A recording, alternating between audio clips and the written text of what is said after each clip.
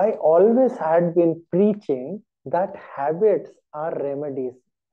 So we should not try to depend upon artificial stones or things or yantras and things like those. I'll give you a very simple things which we do mistakes and spoil the planets.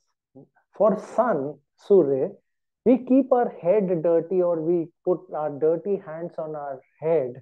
We spoil our sun. If we waste water, we spoil moon, Chandra.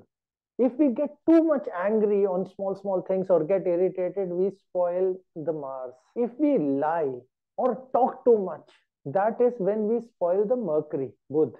When we insult a lady or hit a lady, that's the time we spoil the Venus. For Saturn, we need to make ourselves active, not lazy at all in things.